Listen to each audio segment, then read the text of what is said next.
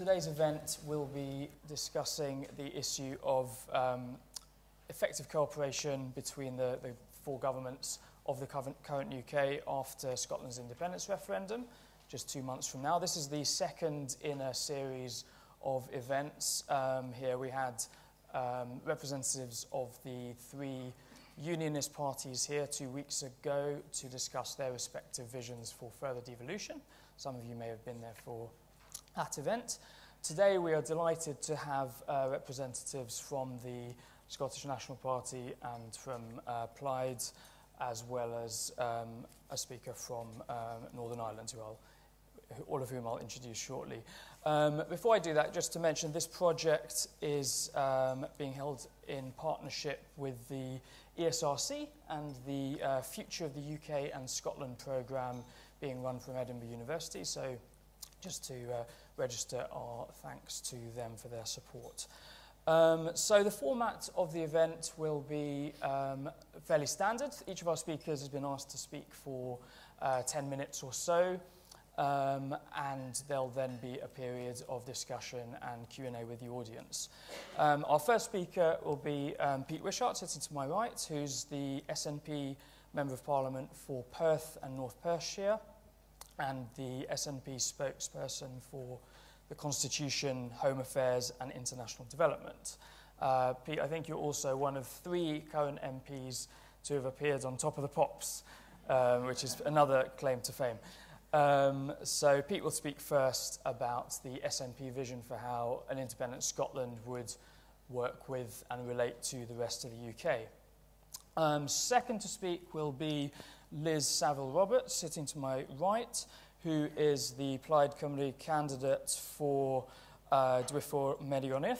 Apologies if my pronunciation is out.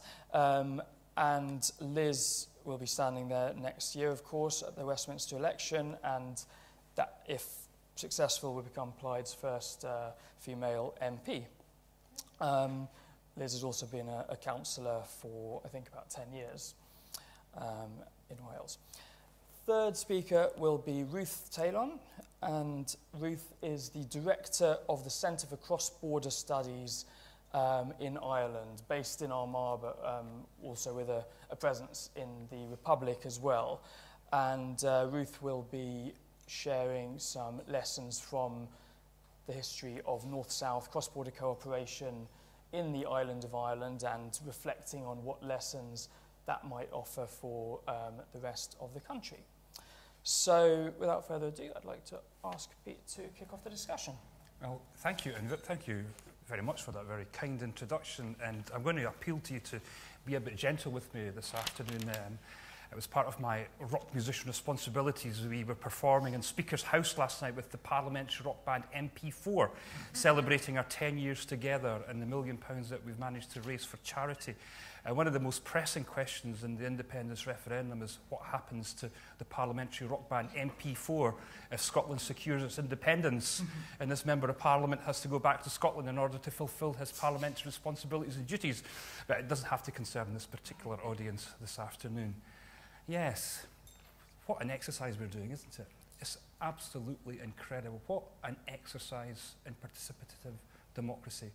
We're asking the Scottish people to consider something huge, something that no other European nation has embarked upon before. We're asking the Scottish people whether they want to become an independent nation. It's a choice of 2 very different and distinct futures, one remaining as part of the Westminster system, or the other choice taking responsibility for ourselves, deciding that it's the people who live and work in Scotland that should govern Scotland. This has massive implications on our relationships with the rest of the United Kingdom. It determines and set in place a number of new cross-border institutions. It means looking at the current institutions and relationships that are currently in place to see if they're fit for purpose, to see if they will serve what will be 2 new independent nations and how we'll work together.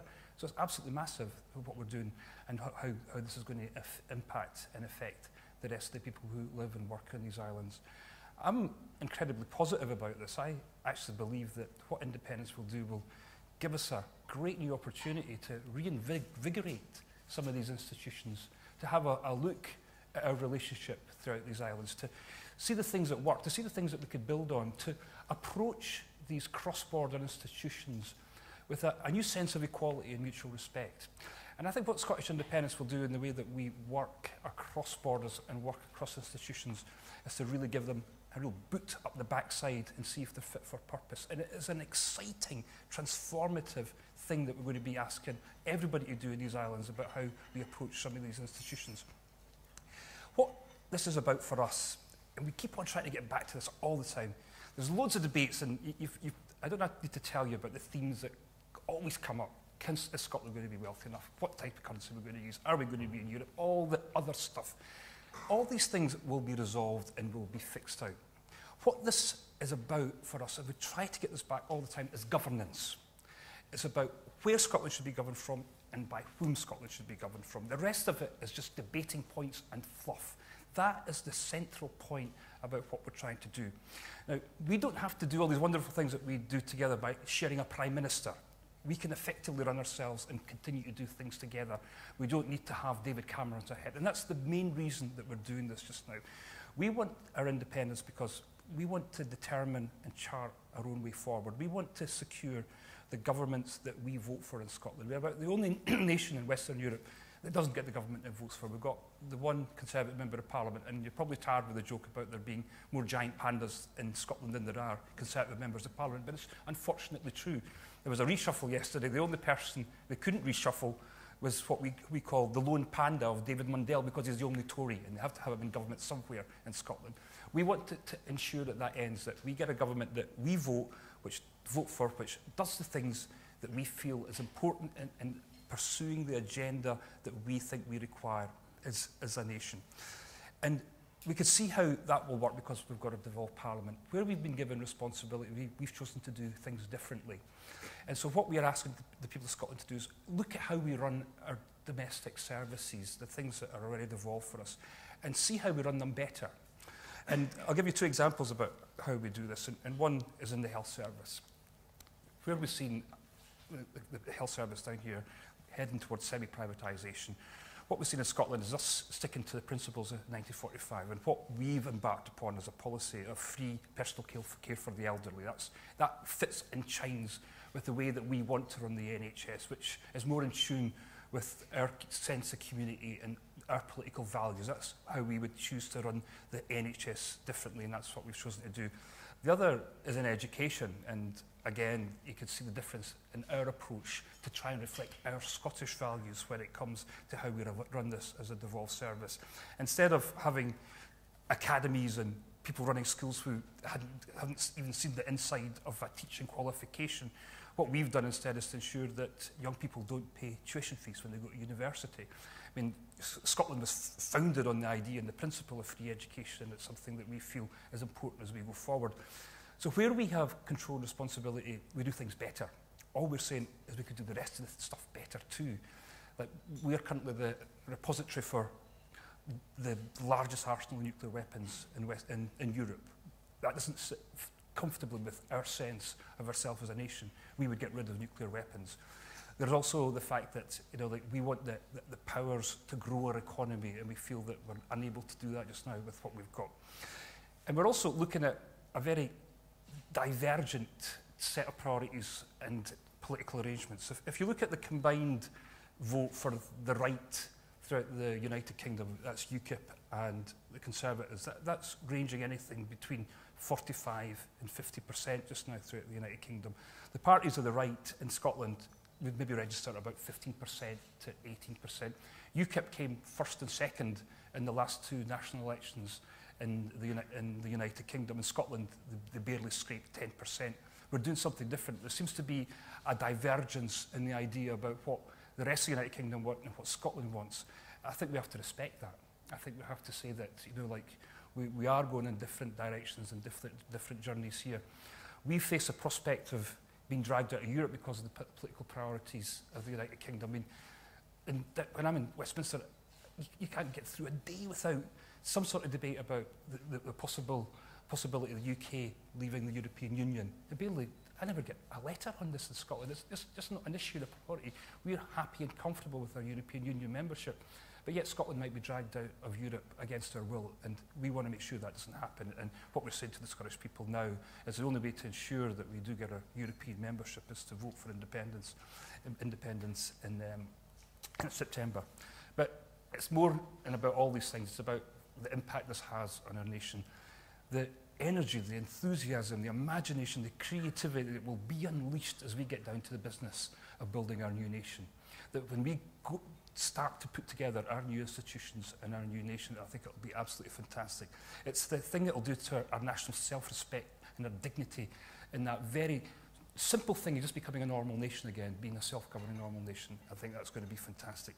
We will continue to work with our colleagues and friends across the United Kingdom, and we'll do that constructively, and we will build these new institutions, and we'll have a proper look at the things that we currently share and how that will work out in the future. What I despair about is how what we're trying to do is characterised as separation, and this is what we hear all the time from our friends in the No campaign. It's not separation we're after, it's inclusion. And I think the most famous quote on this comes from our first ever Member of Parliament, Winnie Ewing, when she said, "Stop the world, Scotland wants to get on." That's exactly what it's about for us. We want to be part, we want to be included, we want to be able to say, hello, this is Scotland, we're a different nation, we do things differently, we look at things entirely differently from the rest of the United Kingdom, and we've got a meaningful contribution to make. So that's the one thing I want to take away from this today. We'll work with our best friends and neighbours, which is what the rest of the United Kingdom is. It's not foreigners to us. All this talk about foreigners and border posts that they continually spout nonsensical rubbish to try and scare the Scottish people out of deciding their future as an independent nation. It's not, it's best friends and neighbours, and it's a world that Scotland wants to get on, and with independence we'll achieve and secure that. Thank you. Okay, thanks very much, Pete. Lots of areas to explore in discussion, hopefully, there. And I'll now hand over to Liz Saville. Yes, thank you very much indeed. You said, Peter, the only nation in Western Europe that doesn't get the government we voted for. There might be another nation as well, and I'm just here to speak on the behalf of Plaid Cymru. Forgive me, because this is the first time that I have addressed an audience quite like yourselves. I have a background in education and also in local government. And I'm learning my style as I go along, so I won't be quite as fluent as Peter in my presentation, but I will do my best. And so the one thing that strikes us in Wales, of course, is that the need for effective cooperation between the nations and the administrations of the British Isles is self-evidently significant, even as we stand now, without even looking to the future. And indeed, why would we desire anything else? What good would it suffice for us to desire anything else? Which in itself indicates perhaps that the political strategies that we're hearing about in relation to the referendum now from the unionist parties, rather than hard-headed policy, they are a political approach. These are at the root perhaps of the recent UK government fear and panic announcements, which seek to negate the possibility of cooperation with the Scottish government following a yes vote. That these aren't really a practical approach. These are just a way of scaremongering as where we are at the moment. I understand it's 64 days' time, if I can count at 5 o'clock this morning on my Google Calendar. Yeah. And I say in 64 years' time, and as the Plaid Cymru representative, I would wish the people of Scotland every success with the vote in the referendum. And it is clear also that the Westminster government cannot ignore the need for a completely overhauled constitutional settlement. Indeed, it no longer, as we stand now, as I was saying earlier, no longer has the remit so to do. And such a settlement would result in greater autonomy for the nations of the United Kingdom. Thus, in the context of both the need for better administration of cooperation and the irrepressible expectations of greater autonomy, Plaid Cymru would argue that devolution in Wales as an approach should now give way to self-government. A possible option in this sense of self-government would lead to the people of Wales deciding how much sovereignty they would cede and how much they would share and at what level. And in this sense, Wales should cease to be a spectator nation watching at the sidelines and assume the powers and responsibilities of a participant nation. We need, in Wales, to move forward from the piecemeal process of devolution, such as we have known over the last 15 years, and replace it with self-government as determined by the people of Wales. In practical terms, we propose that a powers reserve model, but with those powers reserved to Wales. It should be up to the people of Wales to decide what powers and decisions are shared with others, rather than a process whereby London hands down powers as and when that government sees fit. With that constitutional basis, the people of Wales would be able to hold a referendum on independence. The Edinburgh Agreement delegated that power to Holyrood, and we believe that the same capability should also be applied to Wales, be in the hands of the people of Wales as well.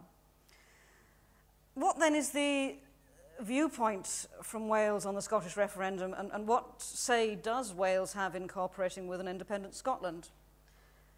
Well, Plaid Cymru believes that the framework for effective cooperation with these islands, to a point, exists already, and these can be developed to ensure that economic, political and social cooperation is maintained, but also reasserting democratic control within the nations at the same time. That framework is the British-Irish Council, which we perceive has the potential to evolve along the lines of the Nordic Council-style body. This would mean formalising that council in terms of its remit and its responsibilities, and even perhaps working towards a roving presidency of the British Isles along the lines of the EU Council presidency. Plaid Cymru would also like to see the Joint Ministerial Council being reformed by means of a new Memorandum of Understanding, in which we would propose arrangements to conduct dialogue on such matters as social protection, defence and foreign affairs. And to conclude, it's clear that the Scottish referendum, whatever its result, is changing the terms of debate on the relations between the nations of these islands. We in Plaid Cymru believe that Wales should be central to considerations in any redrawing of the constitutional settlement of the British state. It was a Welshman, Ron Davies, who said that devolution is a process and not an event. We think that the devolution process should move rapidly forward given the events in Scotland, and that devolution itself should give way to Welsh self-government, whereby it is up to the people of Wales when and how far they take their journey towards self-government, rather than it being the decision of the Westminster government. Thank you. Okay, thanks very much, Liz, for that exposition of the view of self-government. Be interested maybe in discussion to draw out some of the, where there are differences between what you mean by self-government and where ultimately the SNP thinks independence will lead in terms of the relationship with the UK. But now I'd like to ask Ruth to bring some perspectives from Ireland. Okay, thank you. First of all, I think the thing I have to say starting out is that our centre does not take a position on the constitutional question. So whatever my personal views might be, nevertheless, certainly I think most people, well, a lot of people in the island of Ireland would find the discussion that's going on in Scotland very exciting, that there are real interesting new models of ways of doing things. And certainly in terms of us developing our East-West cooperation, increasingly we're looking to Scotland to try and make those kinds of cooperative links and learning from each other. Particularly recently, for instance, we had some local government people over for our conference in January, and it just changed the terms of the whole discussion around what is local government for. So I really welcome this debate, and I think, as Liz was saying, no matter which way it goes, it will certainly shake things up for all of us in terms of the way things are done, and look forward to that. Our centre was set up in 1999, and it was very much in the wake of the 1998 peace agreement, the Belfast Agreement or the Good Friday Agreement. I'm not sure how familiar people are with that, but it is a bilateral international treaty between the UK government and the Irish government. And out of that came three strands, the first of which was institutions within Northern Ireland, the Northern Ireland Executive and the Assembly. Strand 2 are the North-South bodies and the North-South Ministerial Council, which is very important. And that formalised, and that's probably, I suppose, the context really for most of this discussion for us today. It formalised cooperation between the government of the Republic of Ireland and the Northern Ireland Executive, so a national government and a regional devolved government, as well as between civil servants in key areas. And then the third strand which again we've kind of had some reference to, is the relationships between the two governments. Strand 3, so that it took in also the executives of the Isle of Man and the Channel Islands. But it's mostly Strand 2, which we would concentrate our work within that framework. But the other driving force for us in terms of cross-border cooperation has been very much European cohesion policy. So increasingly we're casting what we do very much within either or both the Belfast 98 agreement or European cohesion policy. And we find that that has been absolutely crucial in terms of also changing the debate, whatever criticisms there can be of certain things coming from Europe. Certainly the cohesion policy gives us a frame where we can put things, because it drives, the whole ethos of that is changing the gap, or diminishing the gap between the more affluent countries and regions and the less affluent, reducing inequalities and improving the potentiality of territory by engaging more actors, that is, engaging civil society. And again, the lessons from Scotland in terms of participation and looking at new ways of doing things.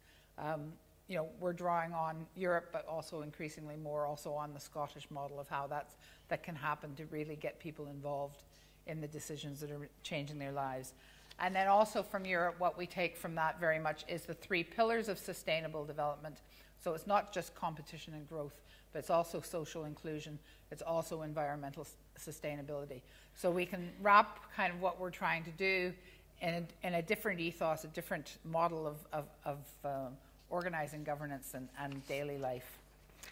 And just to say, in terms of the North-South Ministerial Council, because that's where a lot of the cooperation has been institutionalized, and I suppose one of the things I want to kind of stress here is how important the institutions of governance actually are to make things happen. The North-South Ministerial Council has been very well embedded, and there is a joint secretariat of civil servants, and I would say the civil service level of things actually work quite well.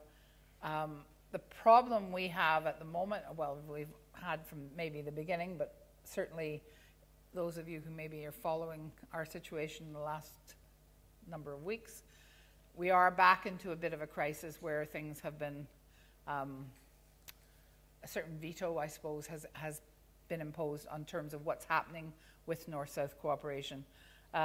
So although we have these bodies and they are still, at this point, still standing, there's always the threat that some of the institutions could be collapsed. And to a certain extent at the moment, we're in a bit of a precipice about that. But the way it is set up to work, I think, is a very good model. It's an international treaty, as I said. Underneath that is the North-South Ministerial Council, which has an office in Armagh with civil servants coming together from both sides of the border for the Joint Secretariat. They work very well together. The problem that they would have would be when things kind of move up the chain and the political level actually kind of puts the brakes on things. But the institutions are there. There are 6 bodies that were agreed in 1998. The North-South implementation bodies cover inland waterways, food safety, trade and business development, Irish language and Ulster Scots, lighthouses and some of the things around the kind of marine structures.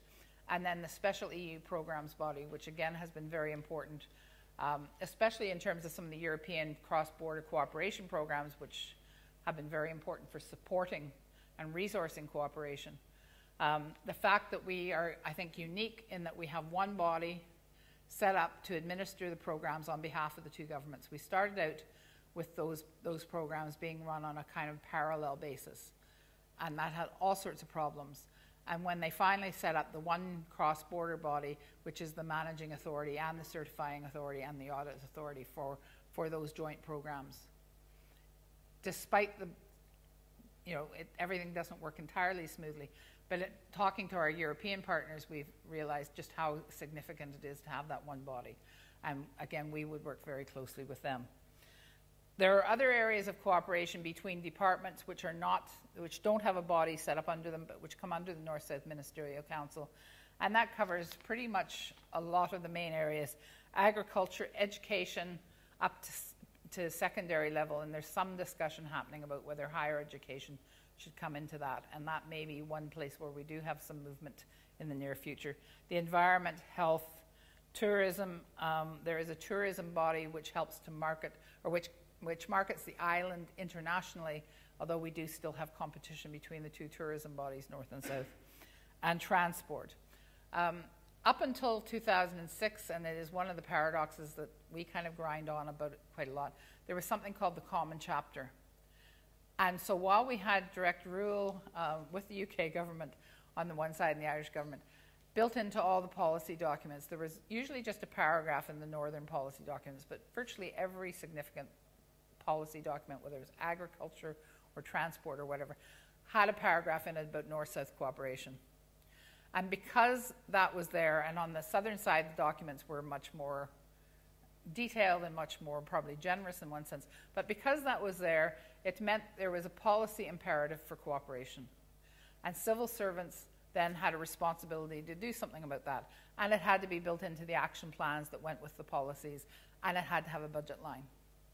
And what we found is that since 2006, one of the paradoxes of devolution is that that has kind of withered away and disappeared from most of the policies. And particularly with austerity, there's been kind of this retrenchment back where, you know, people are really trying to look after their jobs, look after what they have to do on their own side of the border, and that kind of has been lost. So we're very much pushing with the two governments at the moment again to reinstate that so that there is a policy imperative. And I suppose in terms of being asked about the lessons from our situation, I would say the first one is that you have to have the written policies. And that is absolutely critical, even if it seems, you know, we used to criticize it because it seems so weak. But in fact, if it's written there, then you have a baseline to start from. The second thing is it has to be institutionalized, because there is only so much that can happen. There's a lot of organic stuff, and we would hear very often about how, you know, well, you don't need that because you've got this organic stuff happening, and people are now, it's so normalized. But it's not, you know, it does need to be built in. Because if it's not, it very quickly, and those of you in the civil service probably understand this, that if it's not built in there, people just don't have to do it. Their priorities aren't to do it, and they, you know, haven't got it built into their daily work. So it does need to be very strongly institutionalized, and it needs to be resourced and nurtured, and people need to have capacity built. Just to say as well, the other areas that cooperation is working on quite effectively, but again, that's where we see the lack of institutionalization, the lack of policy from the top. It's, you know, there are barriers that can be overcome and are being overcome on a daily basis by people, what we call very often working under the radar, where health authorities on either side of the border reduce a certain amount.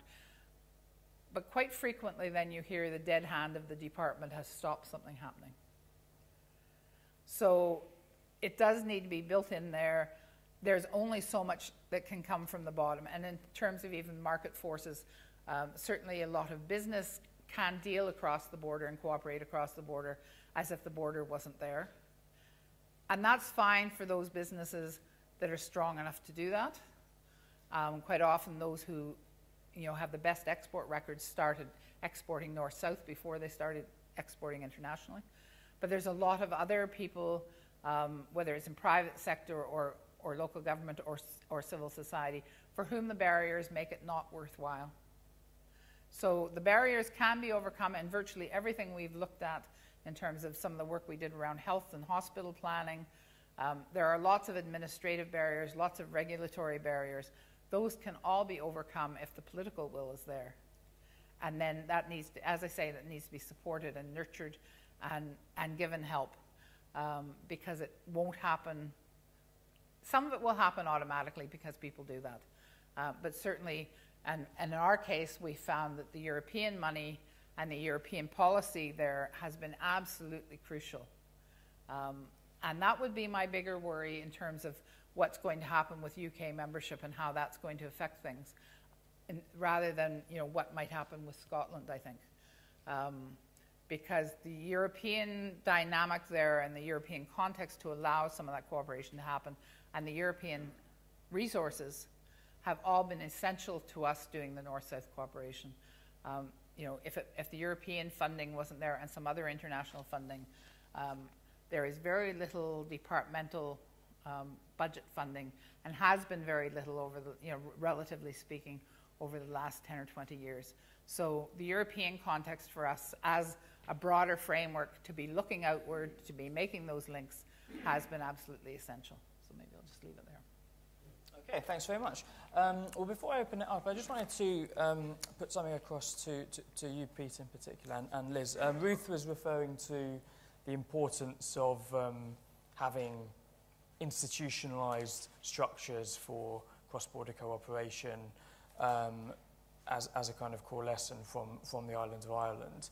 I just wondered if you wanted to say a little bit more about the kind of institutional structures you would imagine being necessary given where Scotland and the rest of the UK would continue to need to cooperate. And then Liz, if you wanted to say a bit more, I mean, you mentioned the British-Irish Council as a kind of building block maybe for a new kind of relationship.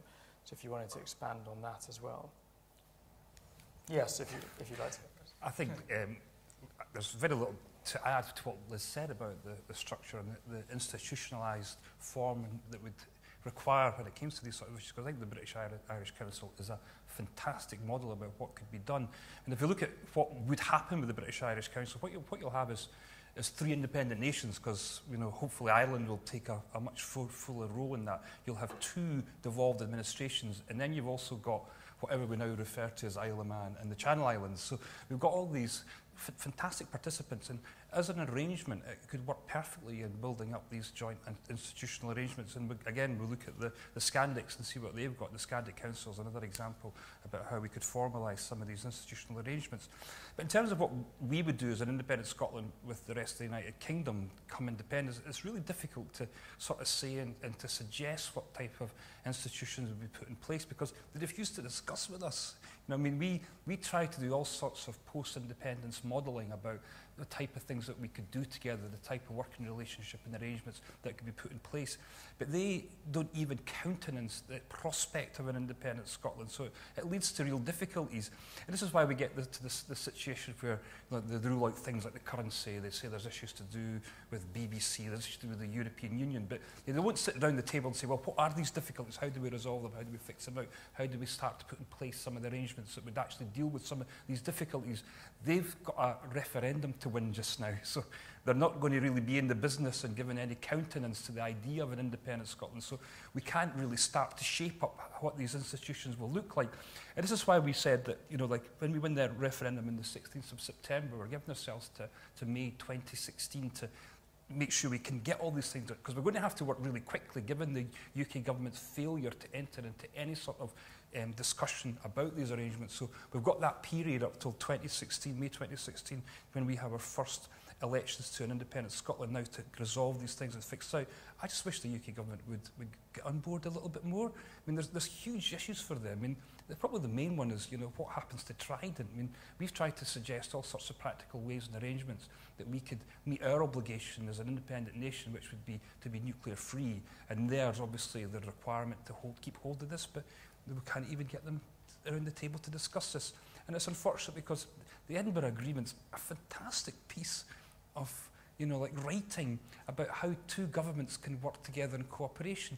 And I think the Edinburgh Agreement will be the basis as how we go forward, because they knew they had to do this. They were forced to the table to allow Scotland to have an independence referendum. They knew that if they didn't devolve the right for us to have a referendum, we would do it anyway. So they were facing a crisis point constitutionally. So when they were actually obliged to get round the table and work something out, we got a fantastic piece of work with the Edinburgh Agreement. And I think that therefore suggests that when we do secure our independence, and in that period leading up to 2016, there will be real constructive dialogue in the best interests of an independent Scotland and the rest of the United Kingdom, and we will manage to get these institutions and get these relationships functioning properly in place. Okay, thanks. And Liz, did you want to come in? I'm particularly interested to hear kind of what you see as being the main policy areas and services maybe that might continue to be shared across the English and Welsh border. I mean, what you mentioned earlier on as well, that you were interested in perhaps the semantics, what do we mean by self-government as opposed to devolution, because really I haven't got much more to say. We've mentioned the various structures that are in place at the moment. It is, given that we are only so many days away from the referendum, and then the time, if that is in favour, the clock is ticking till 2016, one would have anticipated that a practical approach to governance would actually, well, how do we deal with this eventuality and don't just leave it till the last minute. But, and these, we mentioned the JMC and the Memorandum of Understanding, well, they are part of the devolution deal as it stands with Wales, although we would be obviously interested in readdressing the Memorandum of Understanding and the contents of that. But to come back to our vision for self-governance, we need to look, take the step back to compare our experience over the last 15 years in Wales with that of Scotland, where we did not have the civic institutions to any degree that were in existence in Scotland previously. And there were 20 specific policy areas were devolved to Wales. And since 1999, there's been a process of interpreting what we can actually do with that. Of course, we had the referendum back in 2010 to if you like, confirm what we could actually do already as it happened. But it moved us along the way in giving our confidence. And that is the perception with self-government, that we're moving on our way away from the 12 areas that have been allocated to us.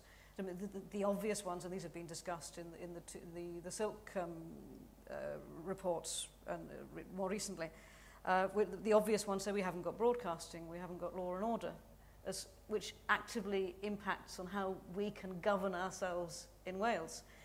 And although the term independence in Wales hasn't the same confidence that it has in Scotland as of yet, when people are polling on that, nonetheless, there have been polls which show that if asked whether Wales should be in control, say, of foreign affairs, that people actually believe that, yes, we should.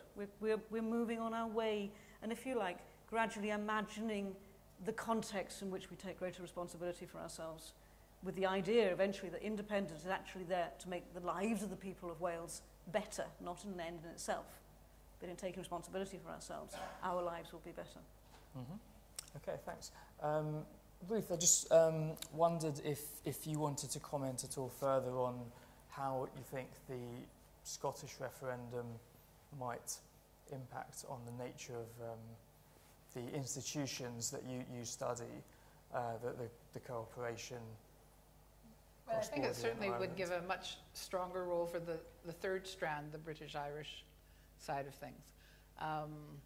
It will be, in a sense, destabilizing, but maybe not in a bad way. It's hard to know.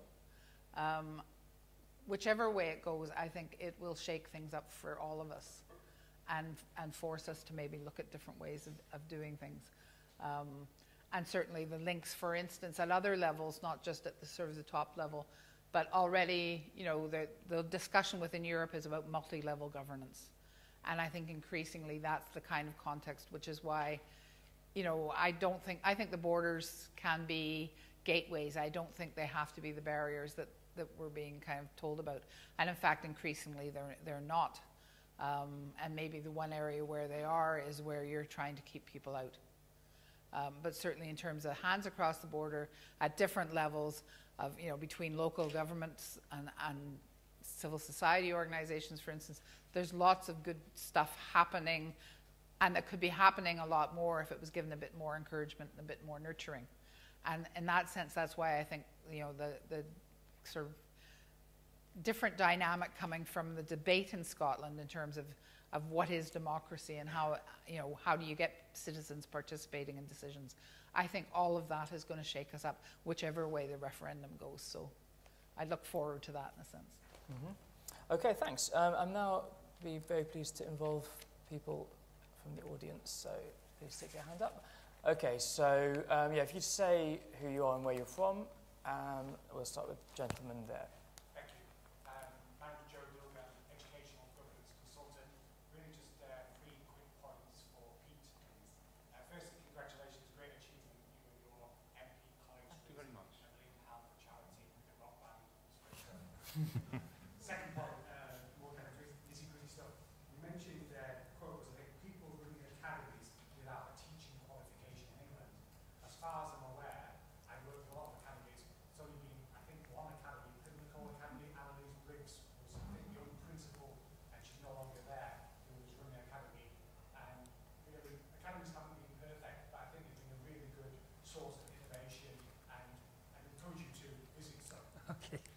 thirdly and finally, just really... Properly rebuke there. Yeah, just really encouragement. I think all education systems, including England, need to look around the world for best practice, what we can learn from each other. And I'd say that for Scotland as well. And even high-performing Massachusetts, they have Sir Michael Barber commission a report. So I think we all need to look what we can learn from each other, England from Scotland, Scotland from England, and both are nations from around the world. Okay. Thank you. Well, yeah, thanks. We'll come back to that and take another couple of questions. So, yes, gentleman in the front here. Thank you. John Newham, I teach politics and history, and having listened to the panel and also glancing over at that picture of Martin McGuinness and Ian Paisley, I'm prompted to ask, what would be the impact if Scotland becomes independent on the Anglo-Irish arrangements at the moment? I must say, about 5 years ago, I had the opportunity at the Hammersmith Irish Centre to ask the same question, and nobody really knew the answer. Now, I realise it's a hypothetical question, but I'm conscious of the fact that if anything, there are probably stronger links on both sides of the community of Northern Ireland in Scotland than in England. Thank you. Mm-hmm. Thank you. Okay, yeah, gentleman at the back. Hi, Jonathan Brecken from the Alliance for Useful Evidence, a network to promote evidence across the UK. My question is about the informal ways of cooperation. There was a report by Carnegie UK Trust last year, based in Scotland, with Joseph Rowntree, called Evidence Exchange, and it was about how we can learn from different jurisdictions in the UK about what works in social policy. And interestingly, they didn't conclude that new institutions are the answer. It's like, what can we use that's already out there? But also, how do we respond to that kind of thing where whether you're working, say, education or social policy or public health, people are learning in the UK by airports in the US or in Europe, you know, the kind of airport effect bumping into each other. Clearly, that's kind of, maybe that is right. But what's your view on the informal ways that we can learn, perhaps as civil servants or head of charities, between what works in the UK? Mm-hmm. Okay, thanks. Yeah, we'll come back to the floor in a moment. Well, Pete, there was the specific question about academies, but then within that, I think there's the broader point that was followed up with the third question about how the different administrations can learn from each other. I mean, devolution is sometimes talked about as a sort of policy laboratory that enables natural experiments, and I mean, I don't know if the panel think we make the most of that kind of opportunity at present to learn and how we might strengthen that. So I think there's an interesting issue there. And then there was also the specific question about impact on Anglo-Irish arrangements and relations of the referendum, which again was for you, Pete, but Ruth, you may have some more to say on that as well. So, yeah, Pete, do you want to go first? Well, first of all, my apologies to the gentleman who asked that first question. It was a poor characterisation of some of the political debate I listen to when I go to education questions and follow some of the education debates. And, you know, I mean, I think that what the point I was trying to make was that we do things differently, and we have different priorities in different ways, different arrangements, and that was the sole point I was making in this entirely.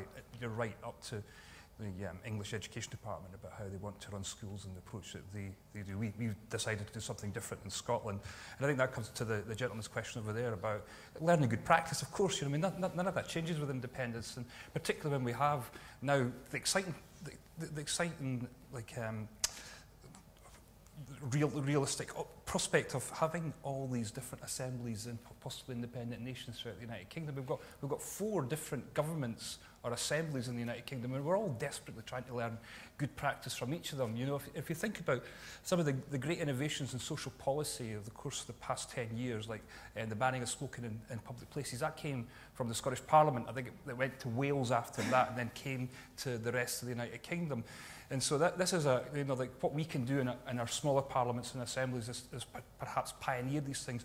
We could have a debate amongst our citizenry maybe a little bit easier with our 5 million or our 2 million than the 58 million in the rest of the United Kingdom. So we could do these things and we could learn from each other. And none of that changes with independence. In fact, you know, it possibly will even encourage that further, where we can learn from each other in terms of how we would administer things like macroeconomic policy, foreign affairs, defence. Imagine being able to do things like foreign affairs differently throughout the UK. It's not a blanket one-size-fits-all that we in Scotland have to just go along with whatever the United Kingdom decides as our foreign affairs priorities. There's another way of doing things, and maybe that will encourage the UK to say, the Scots might have a point about approaching these particular issues, and you know that's one way that we could maybe firm up the informal arrangements, if that's not a contradiction. In terms of the Anglo-Irish issues, I think, you know, like Scotland and Ireland have always been great friends, and you know, I mean, this is again, when it comes to independence, is a relationship that we would very much like to firm up. We know there's great anxiety in Northern Ireland, particularly about the prospect of independence, particularly with the unionist community, and there's been some comments made in the House of Lords by unionist peers about their very real fears about what would happen if Scotland became independent and how Northern Ireland would look and view itself. And I hope that we could do much more in order to say and suggest that this wouldn't be the case. But it's not just Ireland that Scotland's looking to form a new relationship. We're looking to the High North, which is an area it's been much neglected by the United Kingdom. We look to Iceland and the fantastic constitutional debate they've had when they went through their current difficulties, and the way they went around responding to their almost financial collapse, and the place that they are in now in terms of inviting the people to put forward a constitutional arrangement. We're looking to Scandinavia, we're looking to Norway particularly, and we're looking around all we used to have a much derided term, which was the arc of prosperity, and then of course two parts of that arc had real difficulty, so you don't actually find Scottish National Party members referring to that. But it was a good point that was made, which is that, you know, as well as looking southward and having a relationship with the rest of the United Kingdom, there's a lot happening to our different borders, whether they're sea borders, whether that's Ireland, whether that's north to Iceland or across the North Sea to Norway, and independence will allow us to ensure that we firm up these relationships and that we make them as productive as possible. Okay, thanks. Ruth, do you want to come in now as those?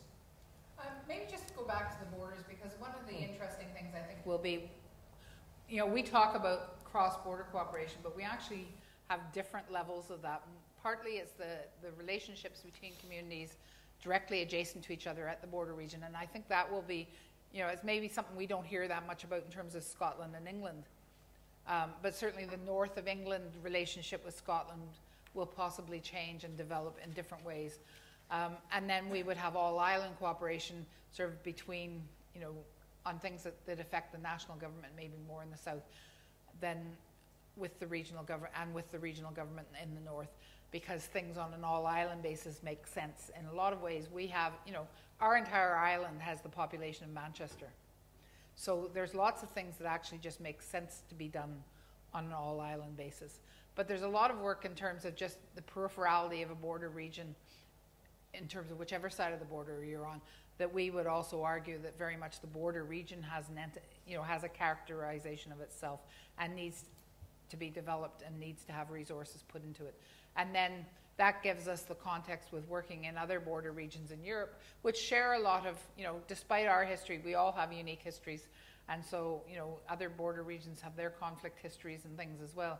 So there's a lot that we are able to do because of that kind of universality that you can do when you frame things within the European context. And I think, again, come back to that in terms of, you know, what might be more significant is really what happens to the European membership. And that will shape things and will certainly be, you know, one of the issues for us in terms of nervousness, because for us, the South is in the Eurozone. It's very firmly within Europe for all of the problems we've had with the banking crisis and everything else, where you could be more critical of Europe. But it is there, and it's very firmly within that. And so a lot will depend to a certain extent on how that shakes down in terms of, you know, the UK membership or Scottish membership and not English membership or whatever. And that will really change the dynamics in terms of how we do things together, I think, as much as the structures of governments. And just maybe to come back on the question of informal relations, what I try to sort of say, the informal relationships happen. They're absolutely essential. You know, certainly during the peace process, when the institutions at the higher level were frozen or, you know, put into suspension, it was the grassroots work that kept things from falling apart entirely.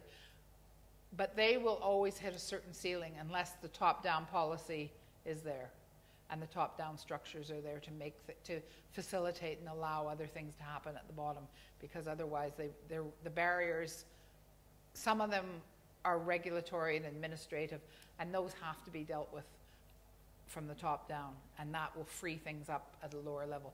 It doesn't mean that there's not a lot of stuff that does happen naturally, because especially with borders being hinterlands and stuff, but I would argue very, very strongly that you need the policy in place, you need the institutions, and you need the resources and support. Mm-hmm. Okay, Liz, do you want to come in on any of these issues?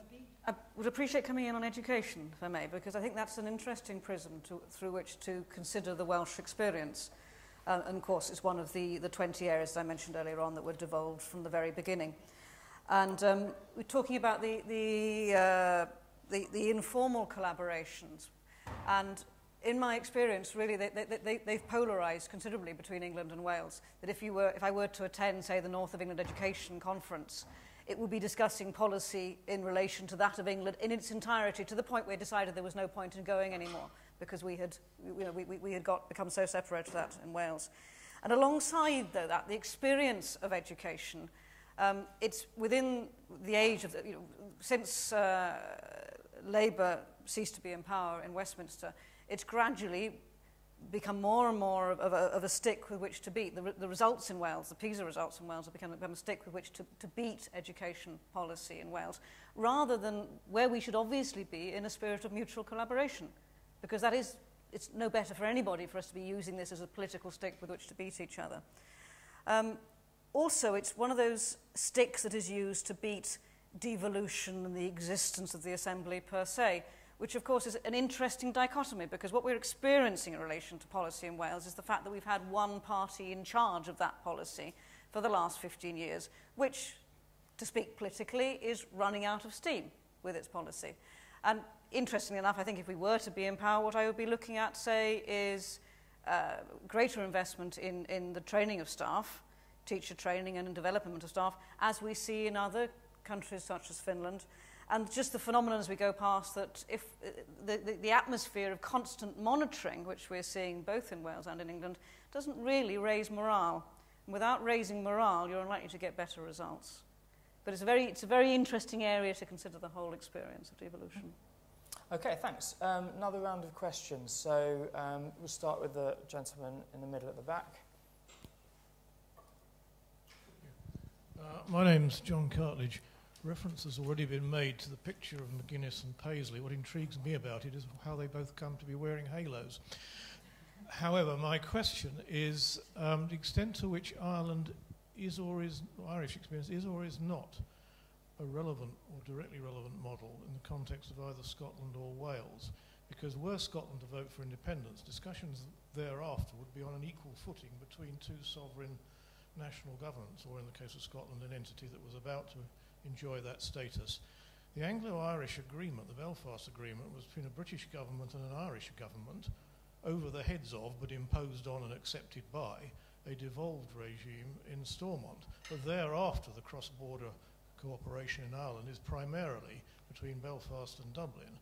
I'm not sure to what extent London involves itself on a day-to-day basis in those relationships, but London is always since there in the wings as a silent partner in this process. I don't know how easy it is for a sovereign government in Dublin and a non-sovereign regime in Stormont to deal with each other on an equal footing, or the extent to which, even if it is, those interactions are compromised by the fact that some of the ministers in Stormont are willing partners in that process, and others have been forced into it against the ideology of their party, as the only condition on which future devolved governments in Northern Ireland is allowed to continue. Okay, thanks. I'll give you a minute or two to think about your response to that. And yes, bring in Jill from the Institute at the front. Hi, I'm a colleague of Akash, but I'm not working on this project. I want to take Pete's point about the lack of contingency or apparent contingency planning going on in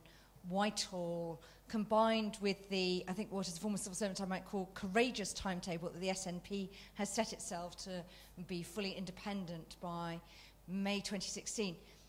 One of the, in inverted commas, benefits of union is there is a big UK infrastructure in which Scotland and Wales can currently draw. For example, embassies throughout the world, you know, offering consular services, and if, you know, Celtic or Rangers are playing in the Champions League, they'll go and get, you know, people out of jail and ditto, whatever. That sort of thing, which is clearly, would be extremely heroic to set a similar network up worldwide in that timescale, and probably actually a very inefficient solution as well. So I just wondered, you know, if any colleagues from Whitehall are here, going to watch this streamed, what would be the sort of prime areas in terms of services, regulators, etc., where an SNP government in a new spirit of cooperation in late September would come and say, actually, these are the areas in which we would like to develop service level agreements to do this until we have time to set up our own institutions, or where we actually would like to cooperate going forward. So I just wondered what was top of your shopping list for doing that sort of thing. Okay, thanks, Jill. Good question, and one at the heart of our project, so thanks for putting it on the agenda. A question here. Yes, hi, my name's Robin Monroe. I work at the Institute with Akash, and I help to organise this event. So I'm working on the project with Akash as well. Jill's actually taken the first part of my question, which is the kind of key areas of cooperation. But my second half of my question leads on from something that Ruth said, which is about the importance of political buy-in from the top. You know, these institutions will not work if the politics is frozen. If Scotland becomes independent and the SNP has this shopping list of areas on which to cooperate, how will you go to Westminster as an equal and say, we want to cooperate with you on these? What if Westminster simply says no? You know, energy is a prime example. You've got a 100-page report that's just come out from your expert working group on energy saying that you will cooperate with Westminster. What if Westminster doesn't want to? What cards will you bring to the table in that case? Okay, thanks. Yeah, I think we'll have time for another set of questions. So there's some big issues there. Again, a couple for you, Pete, about where the big areas you see there being a continuing preference to share institutions with the UK government, and then how you would go about those negotiations and what you would do if the UK government wasn't interested, I guess. Yeah. I'll maybe take Jill's point first about the international reach and embassies. I mean, I used to do international development for a party, so I'm quite familiar with the UK embassies, and I do recognise and realise and would be the first to say and commend the work that they do and the way they do support UK nationals when they are in trouble. My team, St Johnstone, are flying off to Switzerland this evening to play in the first leg of the Europa Cup, so I hope they're not going to be in need of the British Embassy in Bern, but if they were, I know that they would be given excellent attention.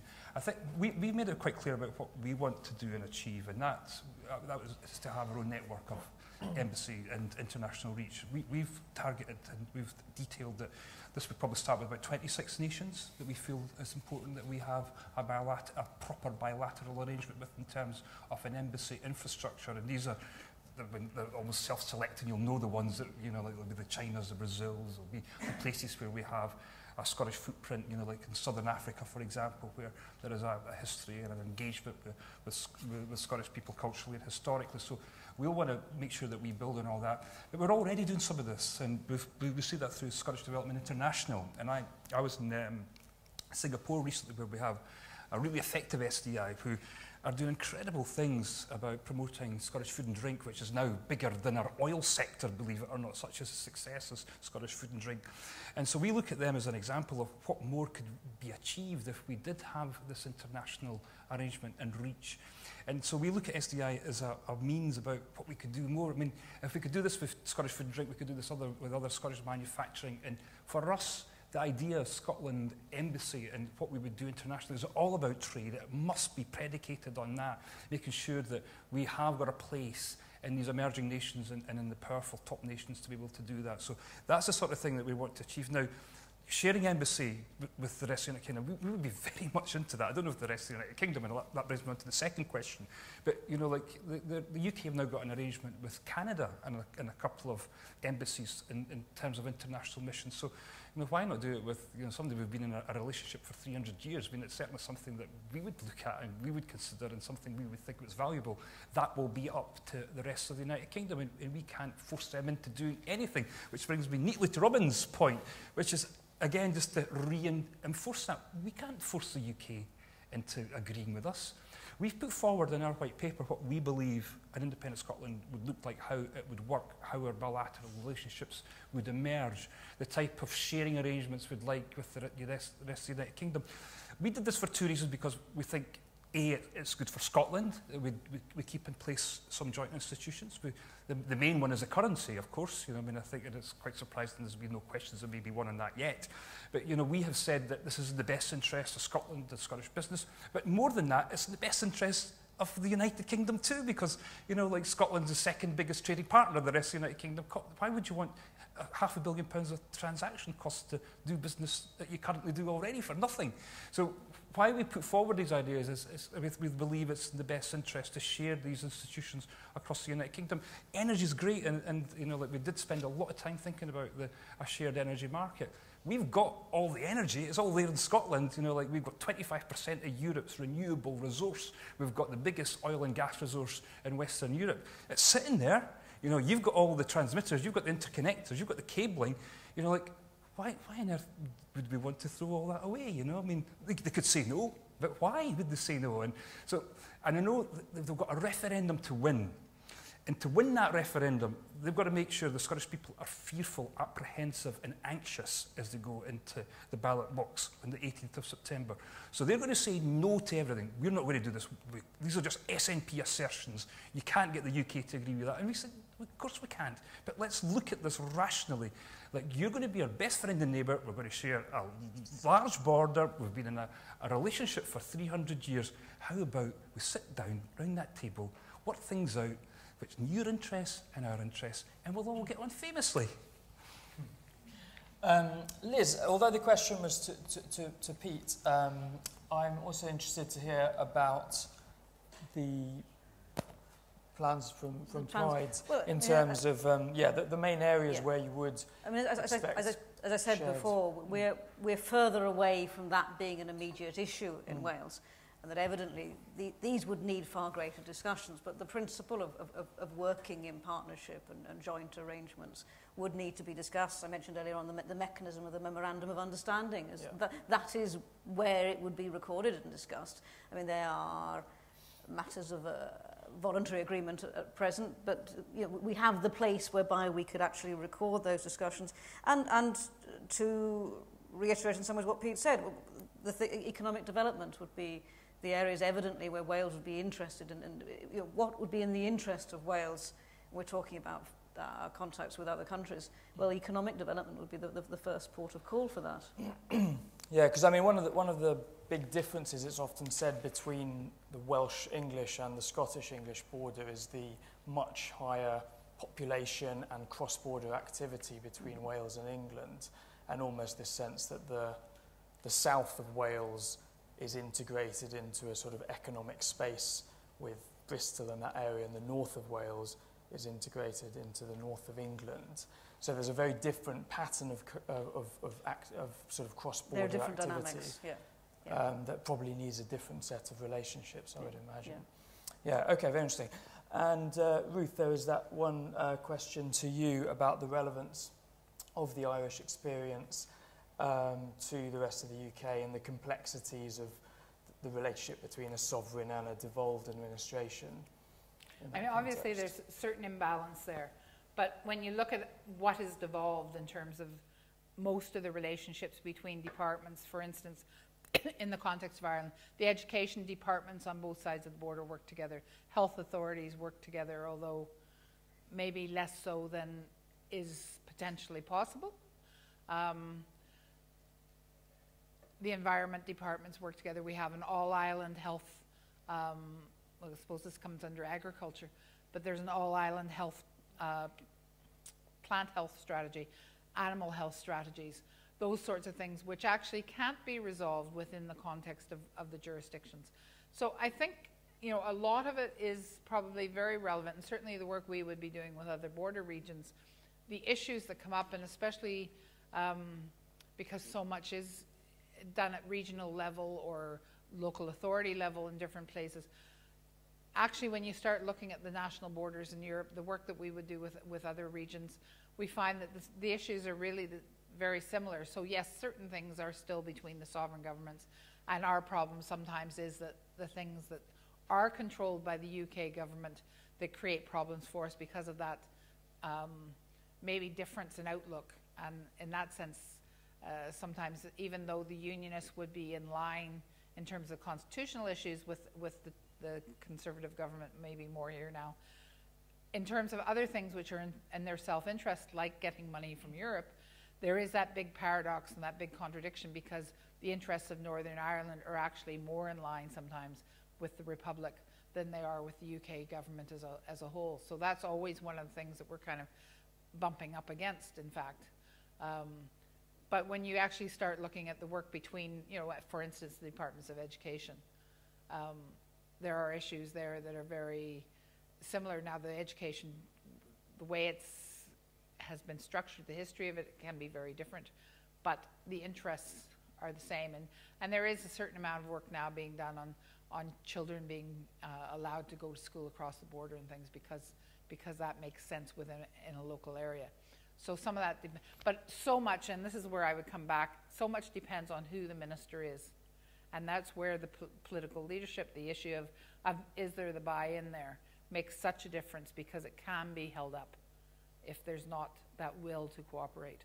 And maybe that would be the concern that would happen, that, you know, it will make sense at a certain level, and you might well have, as I know there already is, relationships between local authorities across the Scottish border with Northern England councils.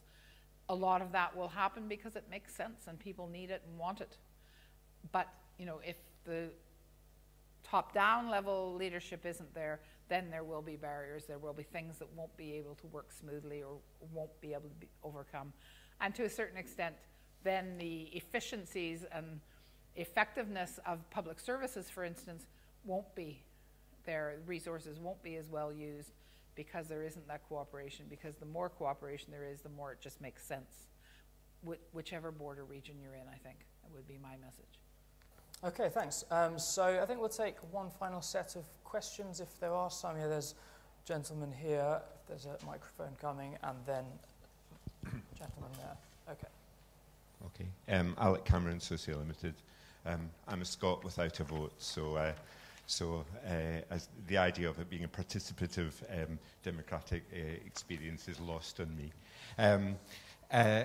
My point really is that when you're trying to create a collaboration between different countries, different organisations, there is often the intent to come together. And it's part of a journey of coming together more and more, driven by the degree of interdependence. Perhaps the example, I don't know what the Irish experience has been like, but you've referenced education a couple of times in your talk today.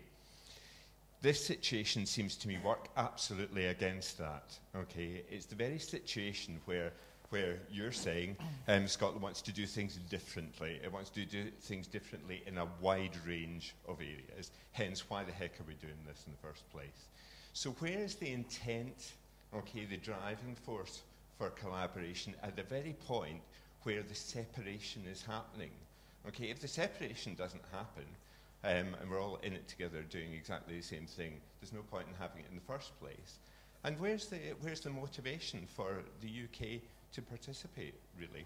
And I'd be interested to know, it's obviously been, you know, it's a long and probably really tough process in Ireland. It'd be really interesting to just hear a little bit about that, because it sounds like you're in the process of slightly more collaborating to come together, whereas this is collaborating to split apart. That seems like an oxymoron to me. Okay, thank you. Yes, the man there. Hi, I've got two questions, one for Pete and one for Liz. My name's Rory. I'm Rory Reid. I'm from Collaborate. Pete, earlier on you mentioned about the differences in the attitude to public services in England and Scotland. And I just wanted to ask, I don't know if you saw, but the public reaction to the remarks of Dr. Philippa Whitford in Scotland about how if there is a no vote, there will be no, the NHS will cease to exist as we know it in Scotland in 10 years and will be completely different in England by the end of this decade. I just wanted to ask if you agreed with those views and how, if in the event of a no vote, Scotland would maintain the different approach it has in its attitude to public services. And in regards to the question for Liz, the Scottish Government is very committed to maintaining links with Europe, and I just wanted to ask, in the event of the Conservatives winning power in 2015 and hold the referendum before the end of December 2017, what is the view in Wales in regards to the EU? Because Scotland is very much would like to stay from what we hear. Would it be the same case in Wales? Mm-hmm. Okay, and then there's a lady at the end there, one final question. Hello, my name's Doreen McIntyre. I work as a consultant in health and international development. Another exiled Scot, I suppose you would describe me as. Not getting used to the idea of calling myself an expat just yet. Two things I'd like to say. Firstly, your analogy about being in a relationship for a long time and breaking up and still remaining friends, I think that's one you might want to think through a little bit. It's not the first thing that comes to mind when people split up, but the possibility is always there. But more importantly, what I wanted to do was pick up on what Jill was saying about specifics. What I was hearing from you was that if there's a yes vote, don't worry, it'll all be fine, we can work these things out in the fullness of time. I would feel a lot less worried if I got a sense of some of the specifics you've talked about, the modelling you've done on post-independence, on things like, for example, Trident, which you've brought up. What are these specific models that you've put on the table that presumably Westminster doesn't want to discuss yet? If you could be specific, that would help reassure us. Okay, thanks very much. So we'll go in reverse order and then take final responses from the panel. So Ruth, if you'd like to. Okay, well maybe just on the question about coming together rather than splitting apart. Without taking a position on what, because I think it is up to the people of Scotland very much, but some things might be easier for them in terms of cooperation, precisely because they have had similar models. For instance, the health service is similar on both sides of the border, although I think the Scottish determination to maybe hold on to the ethos of 48 is more encouraging. We would have very much two very different models of how health is delivered, and yet there is still scope for cross-border cooperation in the areas of health, and a lot of that is just driven by the need to do it more efficiently, more effectively, and to deliver things. But again, it's so much of what we do is made so much easier because, for instance, we have the cross-border cooperation programs coming down from Europe, which allow people in the different agencies to actually come up with projects and come up with things where they can work together. And health is certainly one of those areas where there has been a lot of cooperation, very much at formal levels, to do that. I think, it could be very different, but I suppose the message I'm trying to give here is that, the borders don't have to be the barriers. They can actually be, ways of bringing together regions with maybe, that's why I think it could transform the border regions of Scotland and Northern England if that region starts seeing more in common as well. And again, those things start to filter out so that you're not going to just have the model of, kind of Fortress England or Fortress UK, which I would hope. So certainly, the whole model of doing things differently, of looking towards other regions and seeing what we can share, and, the whole concept of multi-level governance, I think, can be very important here, because so much of what goes on isn't between sovereign governments. It is between different layers and different agencies and, different models. The energy stuff, for instance, I mean, it is true that people sort of say the reason we can cooperate on energy in Ireland is because it hasn't come under the agreement, and it's very much, a private sector. We have a single energy market now, and a lot of that has been driven outside the institutions of governance. But on the other hand, obviously things also have to be there in terms of public policy to open things up and make them happen. But a lot of that is being driven kind of just by the force of the market. And what I would then argue about that is, though, that you can only depend on that where that really does have a dynamic, so the self-interest is there to overcome whatever the barriers are. And for other people, the barriers will become insurmountable or not worthwhile, which is why you need the top-down buy-in as well. And unfortunately, what we're faced with at the moment is that we don't have that buy-in from all the politicians, and things are being kind of stalled and stymied. But again, depending on what happens elsewhere, then devolution could change, and even if it's, you know, more Scottish devolution or more Welsh devolution, those things will also change the context in which we're working in and open, I think, things up for us. But it's very uncertain at the moment, and so much is uncertain in terms of, again, the UK's attitude towards Europe and what happens there as well. That referendum, I think, for us is equally important as the Scottish one. Okay, thanks very much, Ruth. So, Liz, the specific question to you about the Welsh view on Europe. As regards Europe. But I'll also actually raise another question. Well, Pete was asked about, under present constitutional arrangements, if there's a possible, threat to Scotland's distinctive approach to public services. I just wonder what your perception is as far as Wales is concerned. I mean, when you look at some of the big reform agendas that Whitehall is pursuing at the moment in welfare and the NHS and so on, I mean, is your perspective that has a negative impact on what the Welsh government is able to do? Well, they are certainly in the frame when we're discussing the relationship between Wales and Westminster, in that there are decisions made in Westminster which have no electoral remit in Wales, and yet they impact very much on the people of Wales, and they are part of the discussion that we need to have, because we have no say over them except the limited number, say, of representatives that we have in Westminster. The welfare one being very much in case. I think that's fair to say. Just to turn to the specific issue of the EU, I think it would be fair to say that there's not an uncritical acceptance of the nature of the EU as an organisation as it stands, and that, you know, the general perception that it's not answerable, it doesn't function in an answerable fashion.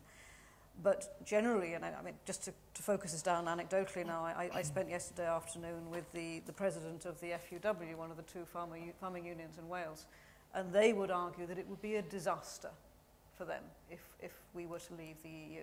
40% of our lamb is sold into Europe. That for Wales per se, to be black and white about it, no, it would be a disaster for us. Okay, thanks. And then, well, there were several points to you, Pete. Did you capture them all? I think I managed to get most of them. Great. Okay, so go ahead. I think one of the most false characterisations about Scottish independence is that we're doing this because we don't like everything that the United Kingdom does. That would be ridiculous. There's things that we respect and admire about what the UK does, and things that we'd want to continue to work with them. Particularly when I mentioned international development. I mean, the UK's got one of the best records in the world when it comes to what it does to contribute in the work it does in international development. You know, if we can't work with them on that, it's a model we'd probably like to copy again. When it comes to issues such as culture, you know, I speak in, I'm a former musician. I see what the UK has done with creative industries, for example, the reach that it has, the fact that the UK is the top 3 when it comes to film, television, or music. You know, that's something that, you know, we respect and admire, and again, we'd want to be part of that and share with that. But there's things that we fundamentally object to that the UK does, and you know, and that's what it's doing when it comes to welfare policy, for example. We fundamentally object to the austerity programme this government's pursuing. I resent the fact that constituents of mine come to my office every Friday because they've got issues to do with the bedroom tax or they've been sanctioned by D8. We wouldn't do that. That doesn't chime with our sense of community and the values that the Scottish people have, and we would never vote for a government that would pursue that. So we want the power and authority and control to not do that. And the other thing that we would not do is to have, I've said it before, and I think somebody raised it about having tried it in Scotland. I object to that. I'm not having my nation defiled with these weapons of mass destruction. I object to that. We can't get rid of them without without independence. It's the only way we could secure that. So like where there's things that we want to work with and collaborate, things that we admire and respect about the United Kingdom, we want to be in control to decide that. Now, if the UK says we're not going to let you share that, there's nothing we can do about that. We're in that situation, in that position. But we want control. We've tried this. We've got a devolution settlement just now where it's good. We're able to protect Scotland from some of the worst aspects of this Tory government. Not all of it, some of it. But we now need full control to take these decisions ourselves and to ensure that we get the government that we vote for doing the things that we approve of. That is what independence is about, and that's what we'll secure when we actually get this. I'm looking at the other points. Well, there was a specific question about the modelling proposals on yeah. Trident. Yeah. Well, just one other thing. I think it was this lady here that mentioned about the modelling. Now, no nation has considered its constitutional future more informed than Scotland. We gave this 2.5 years. We were criticised at first. Why are you having this uncertainty for 2.5 years, etc.? Everybody in Scotland's engaged in this. I go to town hall meetings. You can't ram any more people in because they want to find out more about what independence means, about the debate. We're looking at a turnout of 80% plus. 80% people turning out for an election in the United Kingdom. I chap on doors and you can't get away because people want to discuss, want to debate. No nation will be better informed about the choices for independence. And our white paper is just one of several models that are now there. There's one from an organisation called the Commonweal Project. There's one from the Jimmy Reid Foundation. The Greens have even started to do a model about how they would see a new green independent Scotland. We can't encourage our Labour and Conservative friends to do one because they're not even starting to count it as a fact that Scotland might be independent. But the SNP white paper is but one perspective about how an independent Scotland could operate and work. There's more out there, and there's more going to be coming forward in the course of the next few weeks. No nation will be better informed, and no nation will have debated independence more than Scotland when it comes to do this. So I reject this assertion and accusation that we're not informing and people don't know what the options are. We're now almost at a stalemate when it comes to some of these issues. It's the same things that come up again and again in debates. We now know what they are. People just have to make that choice. Who do you want to govern yourself in Scotland? Is it this place, or is it the people who live and work in Scotland? It's down to that now. That is the choice that people in Scotland will be making. Okay, thanks very much. So I think we'll draw it to a close there. Thank you all for joining us, and I'd just like to thank our three panellists for coming on.